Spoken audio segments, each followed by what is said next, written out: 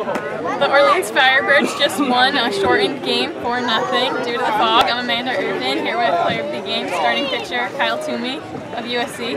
Kyle, you pitched 4 innings and gave up 4 hits and no earned runs. What was working for you? I think my fastball was pretty good tonight. I thought I did a good job of throwing my slider with 2 strikes to a couple guys. My changeup was a lot better than it has been tonight too. So I thought I did a good job of attacking guys and trying to work through their offense. So in the 3rd inning, you got out. You had 2 big outs with AJ Murray and Chris Shaw in the heart of the Chatham lineup, and they left some men on base. How important was that for you? I think that was huge. You know, when you have like an infield hit like that, and then stuff kind of starts to go a little bit crazy. I think it's important to kind of bear down. I just try to remind myself to just make my pitches and go right at those guys. You know, Murray, he's a good hitter, and I try to come right at him. Went inside twice, and there to change up.